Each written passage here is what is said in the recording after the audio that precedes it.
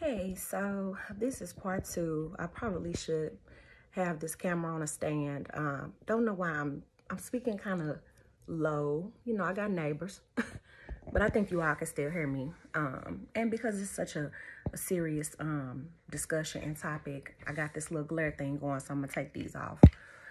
So here I am with part two of why casual sex is killing us, right?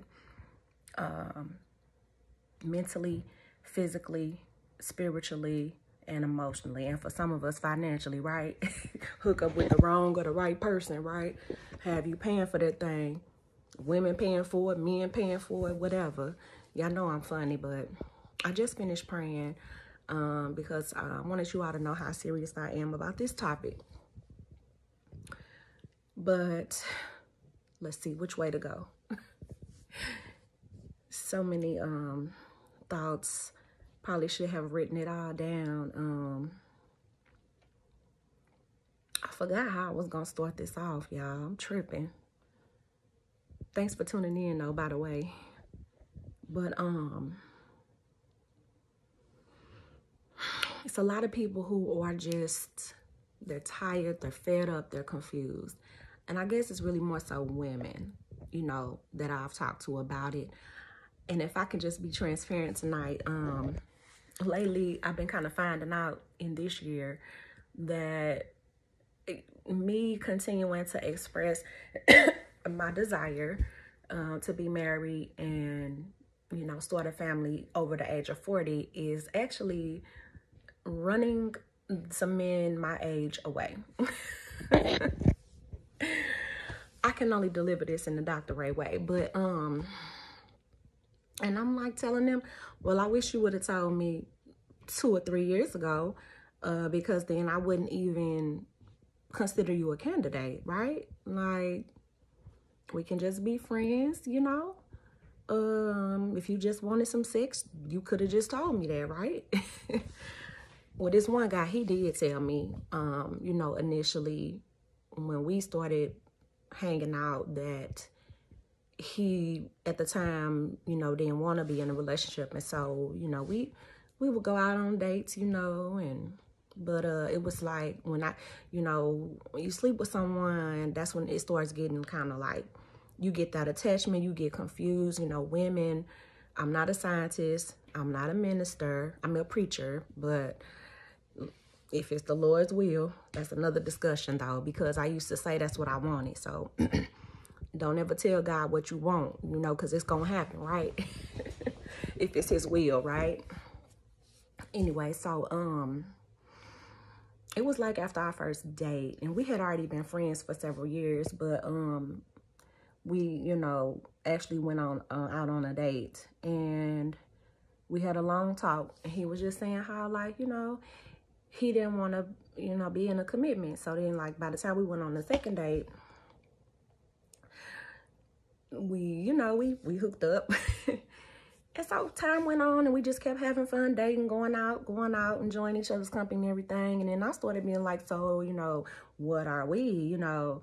But it's kind of like, it's hard to backtrack because he looking at me like, woman, I told you on the first date, you know, that I wasn't looking to be committed at this time in my life. So you got to respect a man when he's honest with you. Now, there have been times where, you know, I'm so focused on what it is that I want. Like, I want to be with you. I want to be with this person. So, you know, I put all my energy into one person. Now I'm talking about somebody different because he was honest with me to a certain extent, but I just, you know, kept myself attached because it was what I wanted, right?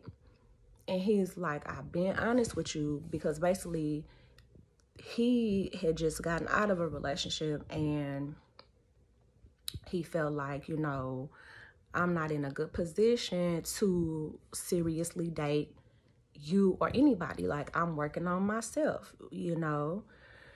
And when we come out of those relationships, we have residue, you know, from the past and hurt, you know, just trauma from a relationship that didn't work out. And then I have my own trauma from past relationships, right, that didn't work out. And so, but I just kept trying. You know, I wanted the friendship to be more than what it was. I wanted that commitment because I felt like I put a lot into it. You know, he put a lot into it as well. Time, energy, money, you know, going out. You know, this is a part of your investment, right? It's like, what are we doing?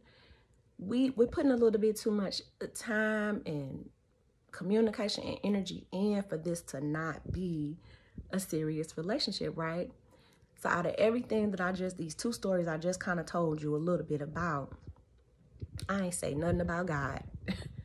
I didn't say I prayed. I didn't say I asked God nothing, right? And sometimes that's where we go wrong, you know. We not putting God in the middle of it, right? We doing what we want to do. But we say we a believer. We say we praying, asking God to send your wife, send your husband. But then we still dating and doing things the way we want to do it, not the way God is telling us in the word. Now, I got some scriptures to back up today's message, but and it's so funny. I remember when I had my first workshop on God's design for singles. We still need to get that part 2 together. I'm pointing at my friend Bishop, and he just got engaged. And shout out to you. And there's some scriptures in here and some things that I do want my pastor friend to clear up, give us some clarity on, because it's like, okay, like this one scripture I'm getting ready to read to you all, and I'm sure that some of you are familiar. And this is 1 Corinthians chapter 6, starting at verse 9. And this is the ESV version. Well, it says, and this is Paul writing, and everybody's like, you know, Paul, he was just, you know, he was ruthless with it, right? Okay. But anyway, it says, or do, I should probably turn this light on so I can see, or just my glasses. Oh, this was another thing. I'm in my bedroom because the topic that we're talking about is so intimate, right? Like a lot happens in the bedroom. The freaky stuff, right? The sleep time, the night time, the prayer time. I mean, you can pray anywhere, but I know I do a lot of my praying here right here at the foot of my bed, right? Going out when I need to really get to God, get down on my knees, right? But anyway, that's another topic. So I'm in my bedroom and we talking about sex. So it says here, or do you not know that the unrighteous will not inherit the kingdom of God? Do not be deceived, neither the sexually immoral, nor idolaters, nor adulterers, nor men who practice homosexuality, nor thieves, nor the greedy, nor drunkards, and nor revilers, nor swindlers will inherit the kingdom of God. And such were some of you, but you were washed, you were sanctified, you were justified in the name of the Lord Jesus Christ and by the Spirit of our God. And so who is Paul talking to? Who is he writing to? He's writing to the church. He's writing to Christians. He's writing to believers, because it wasn't Christians back then, right? We were believers, right? And so none of us is exempt. And that's really what I want to ask my pastor friends, because it's like, okay, because I haven't been to this, you know, seminary, studied nothing, been ordained nothing, right? But okay, so it says it says that they will not inherit the kingdom of God. So I'm like, well, what is the kingdom of God? Well, we know that this kingdom of the world belongs to Satan, right? So a lot of things that we do, we participate in, you know, the sex outside of marriage, the being a drunkard, whatever, are worldly things, right? And so a lot of this, it's a lot of mixing, you know, going on. I'm hell on wheels during the week, and then on Sunday, right, I know how to dress up, go to church. Could have just came from the club, you know, the night before, whatever, drunk. And I mean, I'm speaking from experience, right? So what's the kingdom of God? Are we talking about I'm not going to get into heaven? Well, no, he says here, such were some of you. So you were washed, you were sanctified, you were justified, right? Which means we have to repent, right, of those things that we did. But we don't continue in that thing. And I think that's where some of us are getting it twisted, right? So I'm not trying to veer too much off the topic, but my thing is, this, you know, what is casual sex? It's sex outside of marriage. It's sex outside of a committed relationship, right? But you're single till married, and married, that's the legalities of it.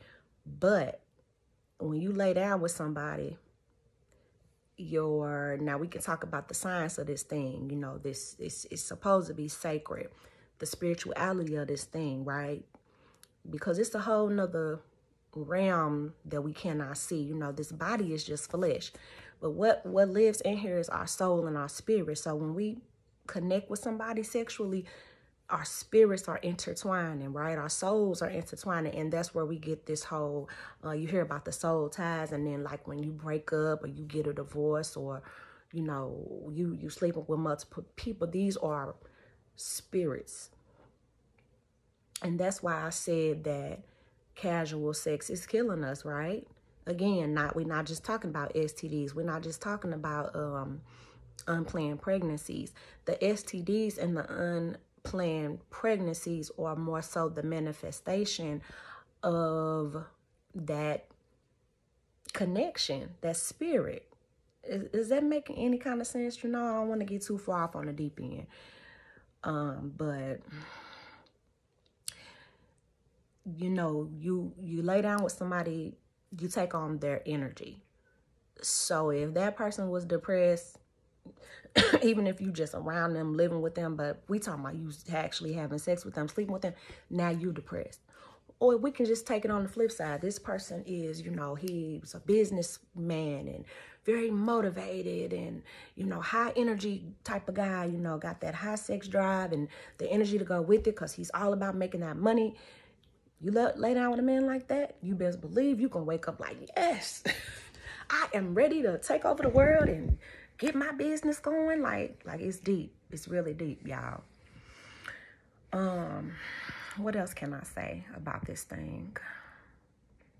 I really want to go somewhere else with this, but I hope I'm making my point. And, you know, just like when it comes to dating, like just that sacredness of sex is just like I said, they told us when we were younger, like, okay, don't do it. But okay, when you're a young woman or a young man, a young person, and you're engaging in these casual, you know, sex type of relationships, it might be fun for a little while, right? But you're still, your brain is still developing. What they say, we're not even fully an adult develop a brain until after 25 or the age of 25, right? So like that first breakup is always the worst, you know, whether you had sex with them or not. But if you had sex with them, it's even worse. It's harder to recover because, you know, if somebody don't call you the next day, that's traumatizing. That's traumatic. You like, wait a minute, you supposed to call me, you know. And then you could be connecting with people who, you know, could have came from a single parent home or a divorced home. I came from my parents were divorced by the time I was like 10 or 11. And it may not have affected me, you know, when I was young, but a lot of times people that come out of those divorced homes grow up with like an abandonment type issue. So it's like, why every time I get into these relationships, the person leaves me? Because now I'm carrying this abandonment, right? I mean, these are things that come from therapy, you know. And that's why therapy is always recommended, you know, if you've been through some things, right? And they said some people go to therapy for years. But then too, for what has always helped me in the past to heal from things is I was staying in the word. I was praying, you know, going to church. And it's like when we're not keeping God first, that's when we start to fall, right? Like seriously. And I don't know how long any of us can go saying, you know, I love God, but then I still do the things that hurt me, the things I don't want to do. And, you know, we're covered by his grace. Thank you, Jesus, for your grace. But it's insanity. It makes no sense to keep doing something that's going to make you sick, right? And it's something in men, right? And some women too, but we give men a lot of, we're wired differently than men.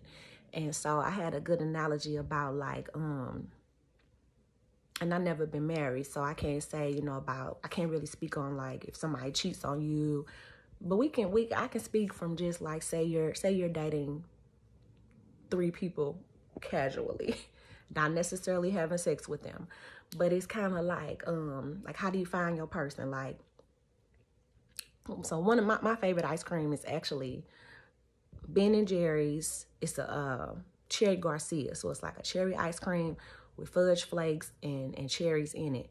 So say that's my favorite, but I love sweets, and let's say I love ice cream, so it's like it's 3 different ice creams, right? You got the cherry Garcia, you got the cookies and cream, and you got the vanilla, right? And I like all of it, but that cherry Garcia is my favorite, right?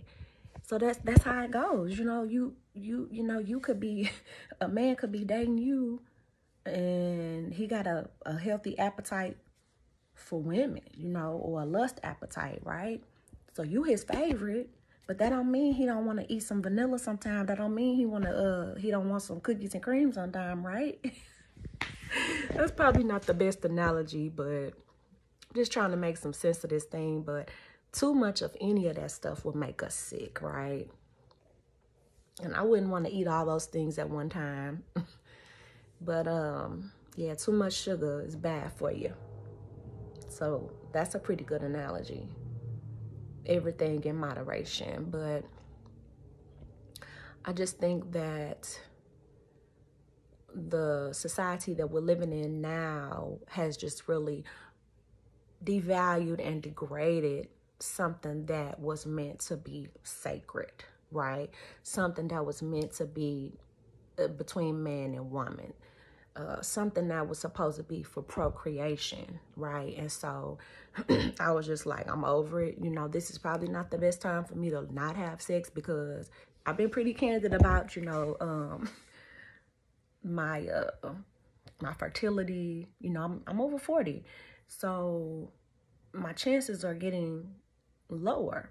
And I always said, well, I should be dating somebody who either he already has kids or he doesn't have kids, but he wants kids, right? Because you got some guys that's my age or older who don't have kids, don't want kids. They feel like they too old. One guy told me I was too old, but I'm not listening to that, right? I'm not listening to that. But I'm just saying. But I also wanted to tell you all about this marriage fast. I don't know if you heard of Tiffany Montgomery. Her ministry is called Covered by God. And the marriage fast is every Tuesday for the rest of this year from 6 a.m. to 3 p.m. Water only. I actually participated in it last week. And, you know, it's like, how can I sit up here and praying and fasting, asking God for the husband, but then I'm still doing what God said not to do, okay? So we gotta be real with ourselves. You know, if I truly believe that God is who he says he is, then that means that he's gonna bring that desire to pass, right? But it's some spiritual elements to this thing, right? And to have something different, you gotta do something different. And what's gonna bring about that healing, what's gonna break those addictions is praying, fasting, and being in the word of God. So I hope that this message helps somebody. Pass it on. You know, if you can let me know what you think about casual sex relationships, sex outside of marriage. It's not too much that I'm not afraid to speak about. I've seen a lot, been through a lot in these last couple decades of my life. Sometimes I try to censor what I speak about just because, you know, my family. But if it's something that's gonna free me and other people around me, then it's obviously something that needs to be shared. And I just know I prayed before I got on here, you know, I don't know, like, just want to be delivered from the heartache and the pain. And we know that Jesus is the only one who can really heal us from that, right? And we got to do our part too, though. You can't be saying, Lord, heal me, but then you know, or I always use the analogy, I want to lose weight, but I got a pack of cookies stashed in the house. Or I want to stop drinking, but I got all this, wine in the house. Like for me, I try not to like keep like a big old pack of cookies. There's one person that live here, right? And I sit there and eat them things until they're gone. So I just think this is a very serious topic. And my prayer and desire is for the people who genuinely want to be married, that God will align them with people who want to be married, right? That's all I'm saying. Don't, waste any more time with somebody who their intentions are just, they want to just have sex with you, right? Like it's a sport, or like you just a body, I had a guy tell me, I like you, we have a good time together, but I don't want no more kids. I'm like, thank you for telling me that. I might make a good, I think I'll make a good stepmama. But I at least want to try to have one of my own, and God knows that, right? Well, I think I'm done with this message. It has gone on a little bit longer than I anticipated, but I had another scripture I wanted to refer to. I'm not trying to scare anybody, but it's like when we were younger, I guess the scripture wasn't enough, about not, about being a fornicator. That didn't scare nobody, right? It might have scared some people. That's probably why some people got married young, because also what Paul says in 1 Corinthians, I think I have it highlighted in my other Bible. He says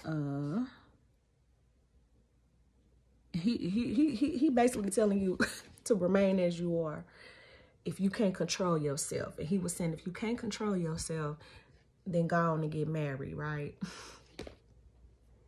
Okay, but that ain't no good reason to get married just for some sex. No, never. No, it's got to be a purpose. It's got to be your mate, your helpmate. Y'all got to be coming together to work on something for God's glory. Not just let me hurry up and go get a husband so that I'm not a fornicator, because I don't want to go to hell, right? But he said here, he gives a lot of, advice to the unmarried and widowed. And anyway, y'all can read it for yourself. If you're familiar with the scripture, go back and read it again, right? But this is where I want my pastor friends to talk to us and tell us, okay, so he said, this is Revelations, right? Revelation, people get scared when you start reading Revelations, but it says here in verse 21 and 8, it says, but as for the cowardly, the faithless, the detestable, murderers, the sexually immoral, sorcerers, idolaters, and all liars, their portion will be in the lake that burns with fire and sulfur, which is the second death. I said, oh, Lord Jesus, we going to hell. I don't want to go to hell. But basically what Paul said was, remain as you are, single, but being chaste, being celibate, But, there are people who don't have sexual desires. And so I just pray that everybody finds their compatible mates, right? When it comes to that thing. You want to marry your friend, And there's one more scripture here where it talks again. It's like they keep bringing up this sexual, immorality thing. And we automatically think they talking about sex outside of marriage. They talking about sex with, They talking about adulterers. They talking about sex bestiality. They talking about incest, right? Okay. And so this is again talking about, you know, the new heaven and the new earth. And so chapter 22 and verse 24, Revelations 22 and 14 says, blessed are those who wash their robes so that they may have the right to the tree of life and that they may enter the city by the gates. Outside are the dogs and sorcerers.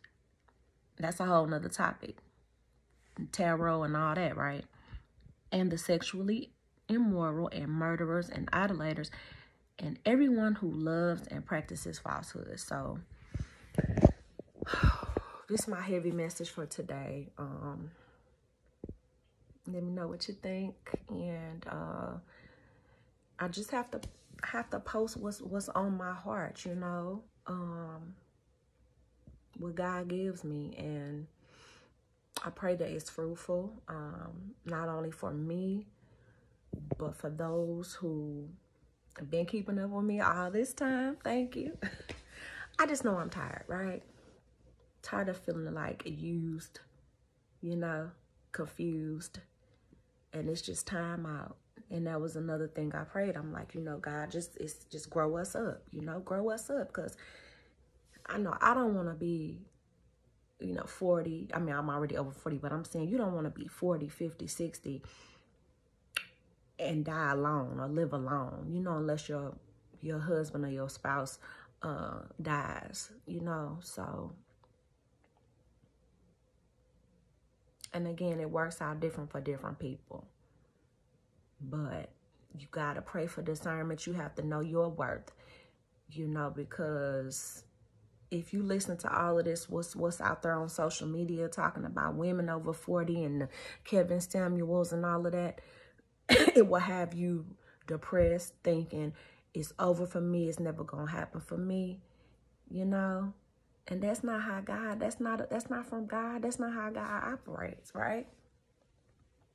He going to give us a testimony. And so, but yeah, if you want to participate in that fast, it's actually called the Year of the Bride fast.